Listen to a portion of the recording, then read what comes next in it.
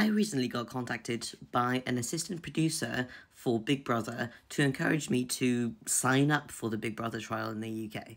And oh boy, am I not doing it, because as much as you can see a curated version of me on here, I can absolutely be an autistic stereotype.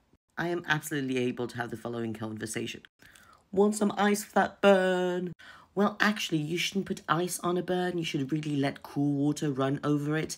But it's true that want some cool running water for that burn doesn't really have the same ring to it. And based on extensive experience throughout the schooling system in multiple countries, that is how you get beaten up by neurotypical bullies. Jokes aside, it would be an absolute nightmare because I really don't think Big Brother has reasonable accommodation for neurodivergent people.